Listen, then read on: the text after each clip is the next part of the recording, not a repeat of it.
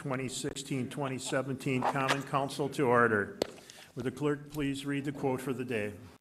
Thank you, Mayor. Your smile is your logo, your personality is your business card. How you leave others feeling after an experience with you becomes your trademark. Thank you very much. Would the clerk please call the roll for the meeting today? There are 12 present. Alderperson Jim Boren, Todd Wolf, Tammy Robbie, and Rosemary Trester are excused. Please stand and join me in the Pledge of Allegiance. I pledge allegiance to the flag of the United States of America and to the republic for which it stands, one nation, under God, indivisible, with liberty and justice for all.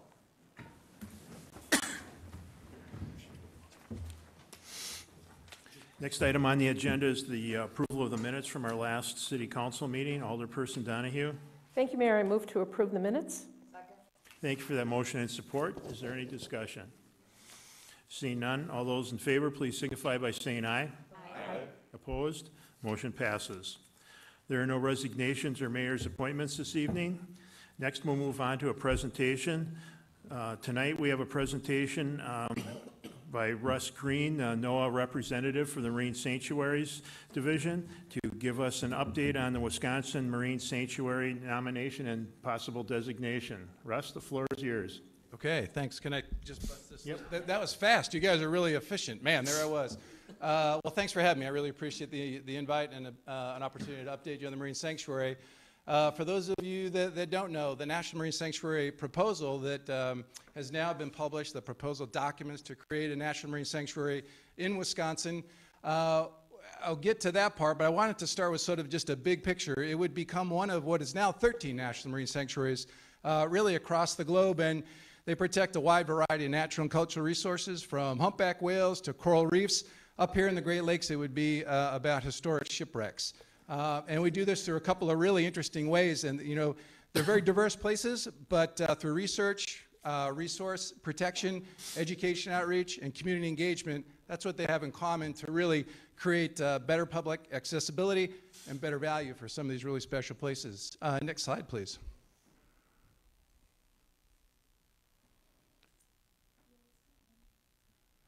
All right, let's see if I can, I know what the next one is. And I'll start talking about it before we get there. Oh, there we go. So curiously, the first National Marine Sanctuary was created in the mid-1970s. This kicked off the National Marine Sanctuary Program, which sits under the National Oceanic and Atmospheric Administration. It's a program within that. Is the USS Monitor, sank in 1862 off the coast of North Carolina in about 240 feet of water. So a long history of protecting cultural resources and also connecting them with the public. If you get a chance and you're in Newport News, Virginia, hit the Mariners Museum and you'll see the Monitor, this really iconic ship that changed naval warfare and is an iconic piece of American history. You'll see that really well interpreted there. Next slide, please. The last sanctuary to be designated was the Thunder Bay National Marine Sanctuary up in Alpena, Michigan, over there in Lake Huron. That was in 2000. That's the last time a sanctuary was designated. What's changed a great deal over time, it used to be very top-down to create a National Marine Sanctuary. 2 years ago, NOAA created a community-driven process where a community would get together, as many of you are familiar with this already, and many have worked on the proposal, the nomination in Wisconsin. So it starts at the grassroots level and sort of moves on from there. We're on the second step of that process now. We're in designation. This is one of only 2 sites that have moved on to designation. There's another site in Maryland that's also in designation. Thunder Bay is 4,300 square miles, and it protects about 100 historic shipwrecks, and I have a few examples to connect the 2 places as we move on. Next slide, please. Here in Wisconsin, here's the proposal as we have it. So this would be exclusively maritime heritage-based, really historic shipwrecks, protecting those ships that connect us to the past through history and archaeology. These were the ships that transformed America through, well, you know, from the 1600s on. Native Americans have been using this area for millennia, but really in the 19th and the 20th century, the innovation and the people and the goods that are moving around the Great Lakes on this giant water highway, 1,200 miles long, That story, a very American story, is captured in these shipwrecks in the Great Lakes, and so we aim to interpret and protect this version or this part of that story here in Wisconsin. And you can see, the history is strong. The archaeological potential is phenomenal. The recreational potential is phenomenal, as well as the heritage tourism. So if you read through the proposal documents, and I've got a link at the end to guide you to them, we're proposing, and this is really based on the nomination that was submitted by the governor in the state of Wisconsin and the communities, 37 shipwrecks in the dark blue area, 3 counties. It's about 1,200 square miles, 1,100 square miles. That's NOAA's preferred alternative, and we stuck with what the state recommended. But we also included in the proposal, we analyzed Kewaunee County, a 4th county. So you'll see 2 proposals in there. They're boundary alternative A and boundary alternative B. That's really the big difference between the two. In the dark blue area, there's 37, again, historic shipwrecks, maybe 80 yet to be discovered in this area. And the proposal is about the history and the archaeology, but if you read through the nomination and then make your way to the actual designation proposal, you'll find that there's a strong education and heritage tourism component. And what's so challenging and exciting about the Wisconsin proposal is linking these 5 communities together from Mequon all the way up to 2 rivers and really creating one continuous network of a marine sanctuary. In Alpena, it's just one town. Here we have an opportunity to really connect towns that already have a rich maritime history, are already keyed into the heritage tourism, and the sanctuary aims to sort of work on that, again, with the state and all the work that's been done for 30 years by the Wisconsin Historical Society to elevate and create more value around these places. The second piece you'll see in that proposal are the regulations, and those are published in there too, the proposed regulations. One of the chief difference in the regulations from, say, a place like Thunder Bay, here we've chosen to propose to prohibit anchoring on all historic shipwrecks. In Thunder Bay National Marine Sanctuary, you can only anchor on the shipwrecks, well, you're prohibited from anchoring shipwrecks that have a permanent mooring buoy on them. If they don't have a mooring buoy, you can grapple and you can tie your boat to them by grappling through with your anchor. Here, our preferred alternative is to prohibit anchoring anywhere in the sanctuary, but I would quickly add that the management plan that goes along with this proposal seeks to install mooring buoys in all the shipwrecks. Again, it's about compatible use and protecting these places, but we also want to make sure our regulations are in line with what we're going to do on the ground. So by putting mooring buoys on there, it makes it easier for folks to get to the shipwrecks, and also it protects them as well. So those things are really in tandem. And those are the main differences in the proposal. So that's what has been proposed. Next slide, please. And you get a chance here to see some of the fantastic preservation that occurs out there in the cold freshwater Lake Michigan. Next slide, please. A couple other shots, and you can get the sense of where, particularly in these deeper sites, anchoring can really be can be destructive to some of these sites. Shallow water sites, you think off of Point Beach, where there is really tremendous public access. Often people say, well, I'm not a diver, what's in it for me? Tremendous opportunity to connect people, again, to Wisconsin and our national maritime heritage, to the very shallow sites that are off of Point Beach with kayaking and snorkeling. Okay, next slide, please. And a couple of really up-to-date examples. So already we're starting to work in support of this designation to do things in Wisconsin that support this mutual interest that all the communities have, protecting these places. Research is at the core of what we do. This is an example of a project. We brought together all the partners you can see up in the top corner to actually do some work in May. So we'll do some lakebed mapping up in the Manitowoc area, and it's dual purpose. It's about really high resolution data to help fishery management, to help habitat characterization, but also double dip and, of course, look for maritime heritage resources. I'll add real quickly, and I know I'm going to run out of time, that the variety of partners here bring the resources together to make this happen. This isn't where there's one funding item and we just bring people in. This is really a stone soup to make this happen, and this is the way it would kind of roll out going forward with bringing. This happens to be research, but if education and heritage tourism development would all be the same, where we've got a wide variety of partners, including private industry. That icon for Kongsberg, that's a world-known global manufacturer of sonars, and they're willing to donate a sonar to this effort to make it happen, to make sure we get the best data possible. Next slide, please. That trickles down to things that are more accessible to the public or more obvious. This site is a screenshot up top. It's a dynamic map where you can visit the shipwrecks in Thunder Bay.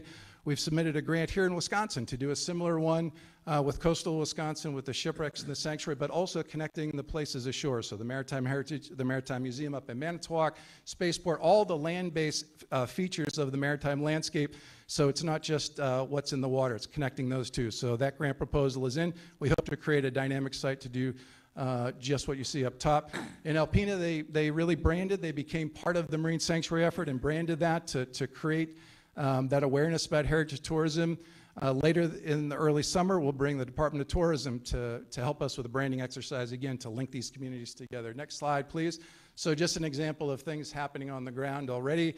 Education is a big part of this, and it's really its own separate talk, but I did want to mention that this also is on the ground. And these programs you see to the left they're out there in NOAA, and these are the kinds of partners and grants that we can bring to the table, which include K through 12. They include higher education. They also include teachers heading out into the oceans and studying with people like Robert Ballard, who you see in the bottom bit there. Up in Manitowoc, they're already working with some NOAA grant money, and we've already had discussions with the Dennis Sullivan to figure out how we can move that boat up and down the sanctuary and connect it to all of these communities and do programming. You saw some kids on a boat in the earlier slide. In Alpena, we were able to, with a Park Service grant, get every fourth grader in Alpena out on a glass-bottom boat to connect with the lake. We envision doing something similar with the Dennis Sullivan, but through 5 communities rather than just one. Next slide, please. And then finally, one of the questions I get asked a lot is, well, what about the visitor center? Alpena has a visitor center, and that's sort of the iconic thing that people latch onto. In our management plan, the draft management plan, you can read this for yourself, but this is about creating a plan that connects all of the communities together and the assets and the resources to this. So be very deliberate. If we were going to do a visitor center, where would we do it? But maybe we don't need one. And you can see, all these places up top. There are already elements in each sanctuary community that if we use them correctly and sort of bind them together, it's in a complementary way, we can create a really cohesive experience for people that want to come to the Marine Sanctuary and visit these communities. Next slide, please.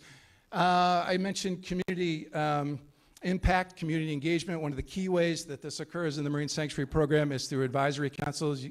Also in our draft management plan is an element to create a Sanctuary Advisory Council here in Wisconsin, which is a group of about 30 folks from around the community, from citizens at large to recreational fishing, commercial fishing, small businesses, that really guide the sanctuary's management so it has that connection to the community.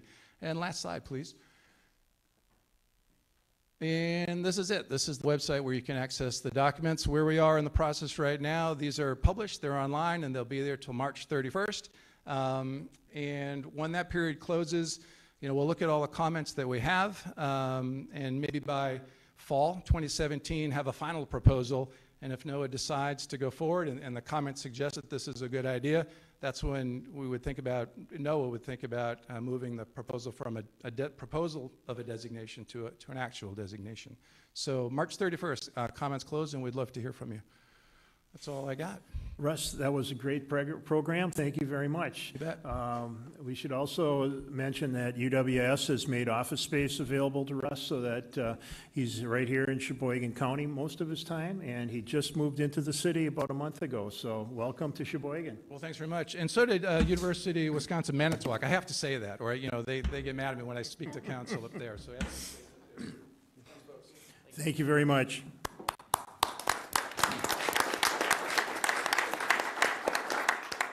Next, we'll move on to public forum. Yes, we have Debbie Milan. Debbie, if you'd come up, please. And Debbie, can you give me your home address? Okay, 1704 North 35th Street, Sheboygan. That's it. Okay, and you will have 5 minutes. Okay, yes. My speech is about the original contract that the City of Sheboygan, the SASD, and DNR signed for the program called the Aids for the Acquisition and Development of Local Parks, signed by the Mayor, the Superintendent, and the DNR in 1994. It was a perpetuity agreement to establish the Field of Dreams as a city park. Now there is no longer any financial need to sell our children's Field of Dreams because of the $29 million granted to the SASD by referendum. Being a park established by the city, the Field of Dreams is protected under City Ordinance Section 74-2, Establishments of Parks, in which it will establish, maintain, and preserve its parks in perpetuity for the benefit and enjoyment of all generations of the city's residents, unquote. In this City of Sheboygan map, right here, it lists all the green areas as either parks or golf courses. Since the Field of Dreams is not a golf course, it's therefore a park. According to the City of Sheboygan Strategic Plan of 2017 to 2021, the vision statement reads, quote, "The City of Sheboygan will be a family-oriented and prosperous community with a wide variety of recreation opportunities in safe and attractive neighborhoods," unquote. The neighborhood of the current Field of Dreams is attractive and beneficial to the community. Why would we remove it? Under respect, quote, "treating people with dignity and an attitude of caring and understanding, showing genuine consideration for others, valuing each individual as an individual," unquote. When the neighbors went to the trouble of signing the rezoning protest petition, then the city needs to respect its citizens' wishes, not override them. Under accountability, quote, "we maintain an organizational reputation for openness, accountability, and integrity," unquote. The city needs to remain accountable to every neighborhood, not abandoning any one. Under service, our primary duty is to, quote, "our primary duty is to serve the people. We are accessible, consistent, responsive, and understanding," unquote. We want thoughtful responses and understanding, but we feel ignored and forgotten. The way you treat the least of your citizens is a reflection of how you will treat all of your citizens. Under the goal, quote, "provide Sheboygan citizens with a safe and secure community which invests in outstanding recreation, libraries, community open spaces, maximizing the natural environment, ensures solutions that are sustainable and environmentally responsible," unquote. The Field of Dreams is an outstanding recreational open space and a natural environment. Keeping it is far more sustainable and environmentally responsible than transferring it to a less than adequate space.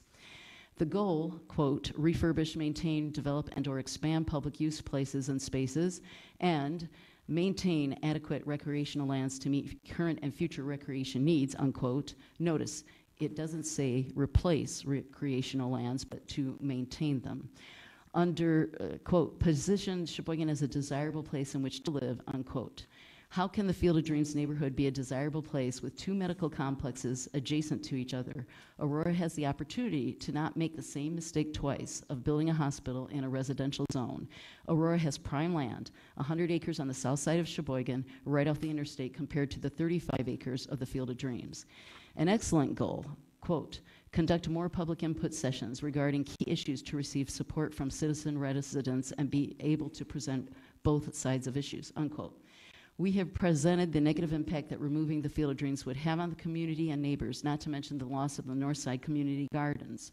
Most of the neighbors are now cynical that their city representatives do not represent them or care about their input or wishes. Under 2017 action items, quote, "continue citizen survey on an annual basis, create a citizen engagement plan," unquote. You need to be responsible to citizen concerns. The citizens were very engaged and gave ample input about the potential demise of the Field of Dreams in 2015. Aurora can build on the south side of their own property and annex it to the city or stay in the town of Wilson. There's no tax base with a hospital. Wherever they build will bring jobs and serve health needs. Please, let's save the Field of Dreams. Thank you, Debbie. That's it for this evening. Next, we'll go on to mayor's announcements.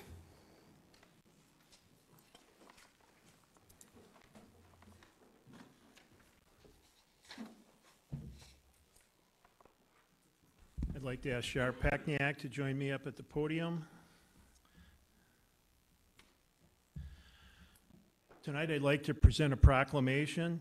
Whereas February 6th through 10th of 2017 is National School Counseling Week. And whereas Horizon for Girls Mentoring has a goal of igniting the spark in teenage girls with the ultimate goal of high school graduation and a plan for their future. They are able to currently boast a 100% graduation rate for the girls engaged in their programming. And whereas Sheboygan Area School District counselors work in collaboration with Horizon for Girls, helping the students through life's challenges. And whereas a mentor is a caring, consistent presence who devotes time to a young person to help that young person discover personal strength and achieve their potential through a structured, trusted relationship. And whereas quality mentoring encourages positive choices, promotes self-esteem, supports academic achievement, and introduces young people to new ideas. And whereas mentoring programs have shown to be effective in combating school violence and discipline problems, substance abuse, incarceration, and truancy. Now therefore, I, Mike Vandersteen, Mayor of the City of Sheboygan, do hereby declare February 6th through 10th of 2017 as National School Counseling Week in Sheboygan, and call upon public officials, business and community leaders and educators, and encourage all citizens of City of Sheboygan to observe this week with the appropriate ceremonies, activities, and programs in order to recognize the men and women who serve as staff and volunteers at quality mentoring programs and who help our young people find inner strength to reach their full potential. Shar, I'd like to present this to you and I wish you all the best with your mentoring program.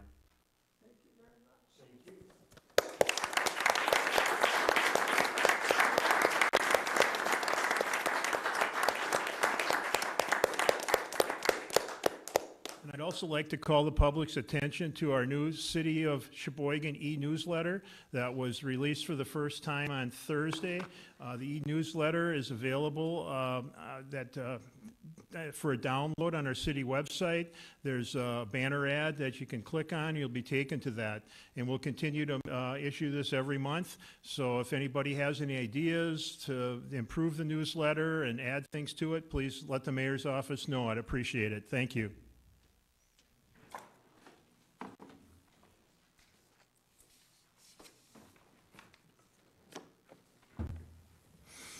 Next, we'll go on to the consent agenda.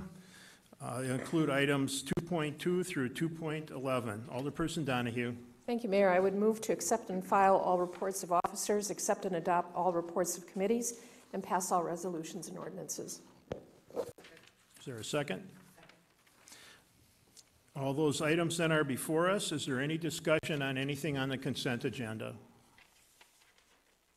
Seeing no discussion, will the clerk please call the roll?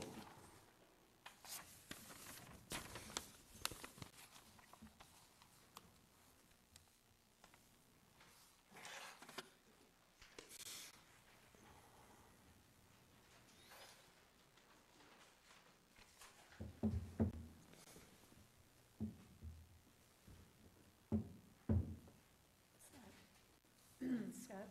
Aye.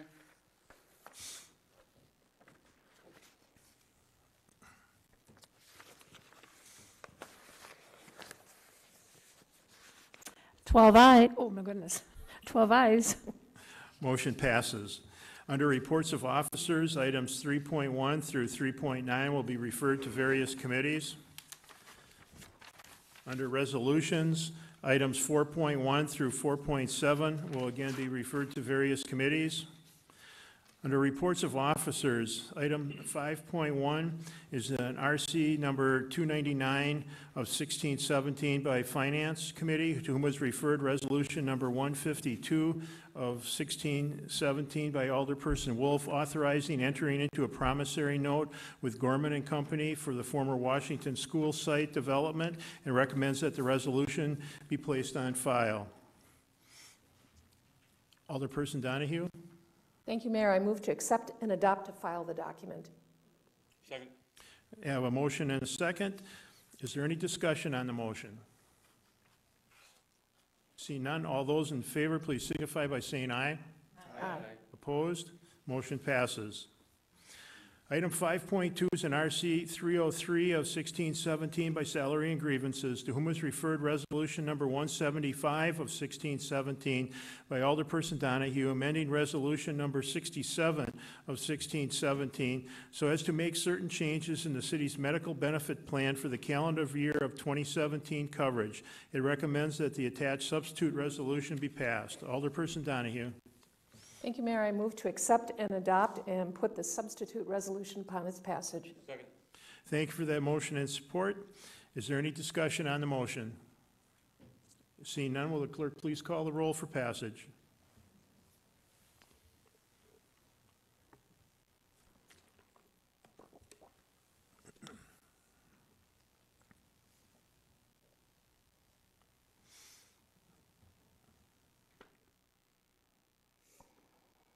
Susie? And Scott? Aye.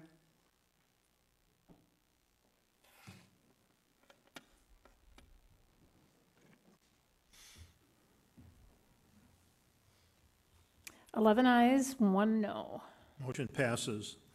Item 5.3 is an RC number 304 of 1617 by the Finance Committee, to whom is referred Resolution number 167 of 1617 by Alderperson Wolf, authorizing entering into an agreement with Rupert Milkie for planning and preliminary engineering services related to the expansion of the Sheboygan Business Center, and recommends that the resolution be passed. Alderperson Donahue. Thank you, Mayor. I moved to accept and adopt and put the resolution upon its passage. Second. Thank you for that motion and support. Is there any discussion on the motion? Seeing none, will the clerk please? Alderperson Bellinger. Thank you, Mayor. I kind of waited here to see if there was going to be any discussion on this, and I'm kind of surprised that there's not, seeing as how the last time we had a study come before us, that there was a hue and cry of why do we need a study? We've got all the department heads and subject matter experts in-house. We don't need to be spending money on studies. This study is $34,000. We've also got another study that's going to be referred, number 7.5, to transit for $42,000. So we've got $70,000, $70-some thousand worth of studies that we're looking at this evening. And I'm just wondering from my counterparts why there is no outcry for this when there certainly was before. I mean, it was mentioned before, you know, we even had somebody that went to Harvard. I mean, so we've got the subject matter experts. I read the document. We've got a market analysis, engineering. We've certainly got an engineering department. We've got planning. We've got a planning department. So I'm just wondering why we're doing this when it certainly was the will of the council, and it was, you know, expressed loud and clear last time that, you know, we were not in favor of doing this. Thank you for those comments. Is there any other discussion? Seeing none, will the clerk please call the roll?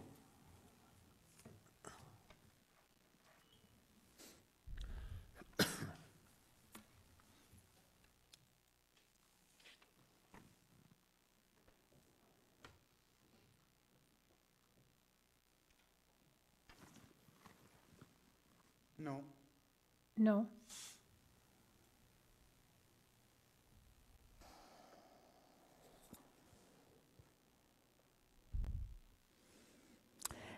Six ayes, 6 noes. Mayor votes aye. Motion passes. Item 5.5 is an RC number 307 of 1617. Pardon me? 5.4. Okay, 5.4 is an RC number 306 of 1617 by Finance, to whom was referred resolution number 178 of 1617 by Alderperson Wolf, authorizing a transfer of appropriations in the 2017 budget, establishing an estimated revenue and appropriation for the contracted services for planning and preliminary engineering services related to the expansion of the Sheboygan Business Center, and recommends that the resolution be passed. Alderperson Donahue. I move to accept, adopt, and put the resolution upon its passage. Is there a second? Second. We have a second. The motion's on the floor. Is there any discussion on the motion? Alderperson Donahue. Well, all I can say is that this business park is pretty important to us.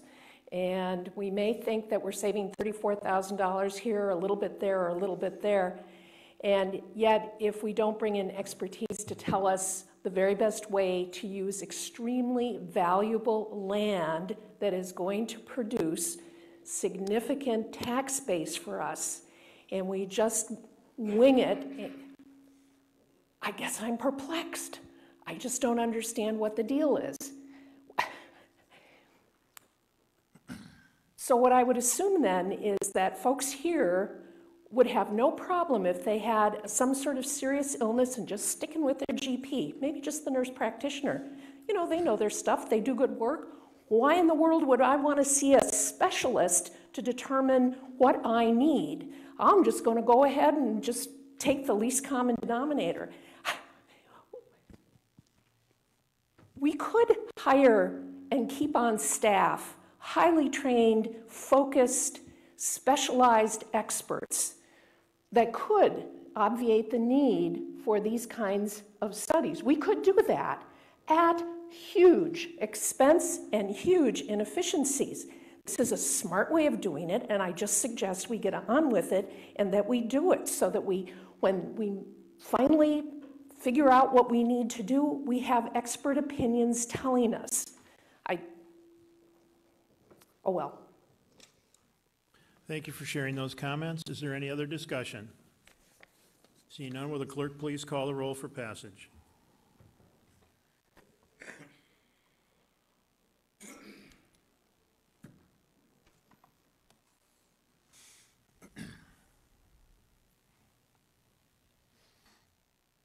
Scott? No.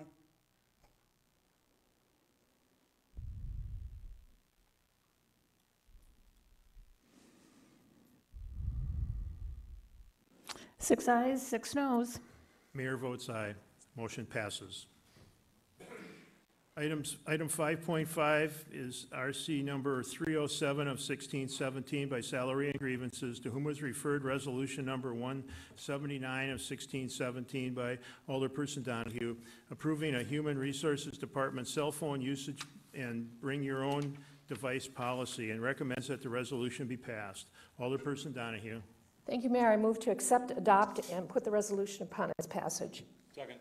Thank you for that motion and support. Is there any discussion on the motion? Alderperson Bellinger. Thank you, Mayor.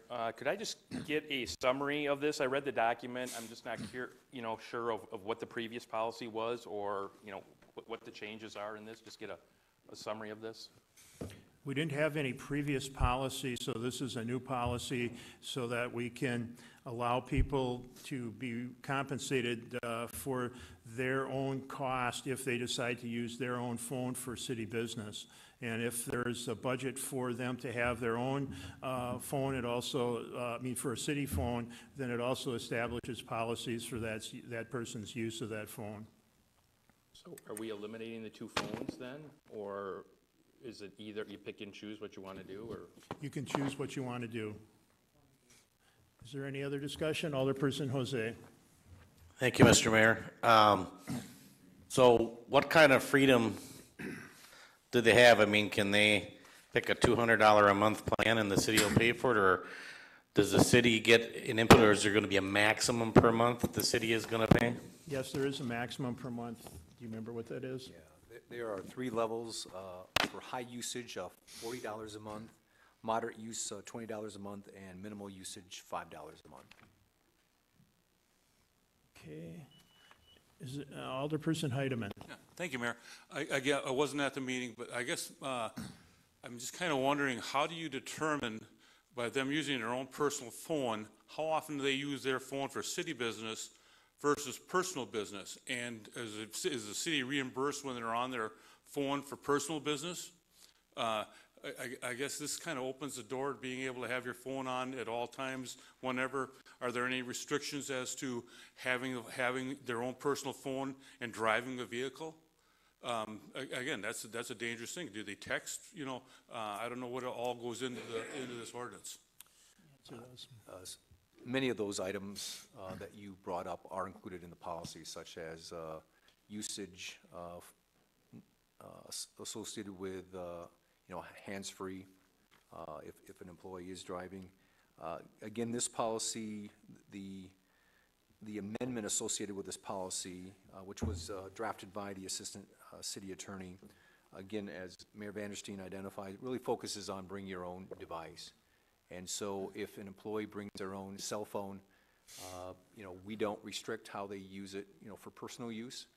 We're only trying to reimburse them for city-related activities. It's going to be up to myself and the department head and HR director to determine which of those 3 categories, $40, $20, or $5, that they're going to be eligible for.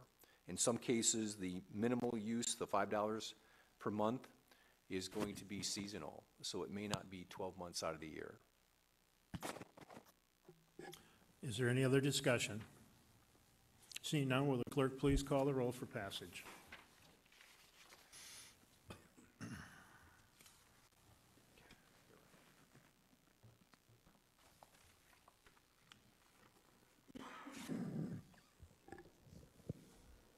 Scott? Aye.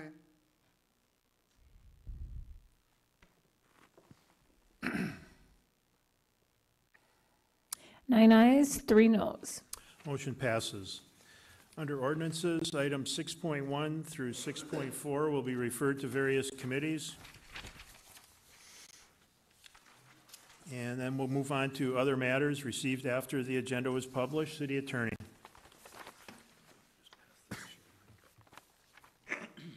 7.1 is a resolution by Alderperson Bellinger authorizing the appropriate city officials to enter into a revised state municipal agreement. This relates to the design and construction of the State Highway 42 Calumet Drive reconstruction from Main Avenue to North 26th Street, scheduled for 2017 construction. That'll be referred to the Public Works Committee. 7.2 is an RO by the city clerk submitting a communication from Christopher Gable requesting a waiver from the sex offender residency restrictions in order to live at 2501 North 6th Street. That'll be referred to Public Protection and Safety. 7.3 is a resolution by Alderperson Thiel authorizing the purchasing agent to enter into a contract for the purchase of 2 full-size pickup trucks and 1 compact pickup truck. That'll be referred to Public Protection and Safety. 7.4 is a resolution authorizing the purchasing agent to enter into a contract for the purchase of a Harper Do-Ease slope mower for the mowing of steep inclines for the Public Works Department. It's a resolution by Alderperson Bellinger. That'll be referred to the Public Works Committee. 7.5 is a resolution by Alderperson Wolf authorizing a purchasing agent to enter into a contract for the provision and performance of a parking study for downtown Sheboygan. That'll be referred to the Transit Committee. 7.6 is an RO by the city clerk submitting a communication from Charlie Klima requesting the opportunity to speak to the committee responsible for the policy concerning the cost of sidewalk repair after tree root problems. That'll be referred to the Public Works Committee. 7.7 is an RO by the Director of Public Works submitting a traffic signal warrant study for State Highway 28 Washington Avenue at 32nd Street intersection. That'll be referred to Public Works. 7.8 is an RO by the city clerk submitting a communication from Adrian Reinwand requesting a waiver from the sex offender residency restrictions in order to live at 815 St. Clair Avenue. That'll be referred to Public Protection and Safety Committee.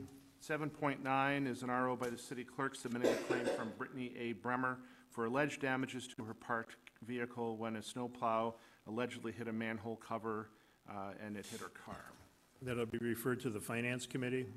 7.10 is a resolution by Alderperson Wolf being a declaration of official intent by the city of Sheboygan to reimburse an expenditure with the proceeds of a borrowing authorized by the issuer. That'll lie over. 7.11 is an RO by the city clerk submitting various license applications for the period ending December 31, 2017, June 30, 2017, and June 30, 2018. Referred to Law and Licensing. 7.12 is an RO by the city clerk submitting as a matter of record the Sheboygan County Humane Society's annual finance report for 2015 with the 2016 report to follow in May. That'll lie over. City Attorney, you also had a note that you wanted to make on the vote on the financial appropriation. I have my note back, so I have the, budget transfers pursuant to 2-906. When they're budget transfers from an unencumbered balance to another purpose, they require a 2/3 vote. Based on that, item 5.4 actually failed. The mayor was not able to break the tie on that. Thank you. Next is a contemplated closed session. Alderperson Donahue. Thank you, Mayor. I move to convene in closed session under the provisions of Section 1985, Sub 1, Sub E, where competitive and bargaining reasons require a closed session related to a development opportunity with the Founders Club, 930 North 6th Street, and a development opportunity on the city-owned 57-acre parcel on County Highway OK. Is there a second? Second. Okay, would the clerk please call the roll for closed session?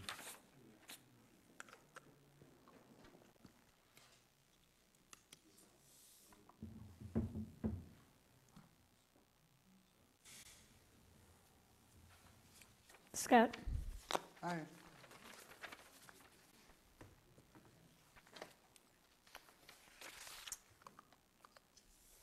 11 ayes, 1 no. Motion passes. We'll take a short recess until 1:45 the hour. And I just want to advise the public at home that we'll be adjourning in closed session, so this will end our session for tonight. Thank you very much.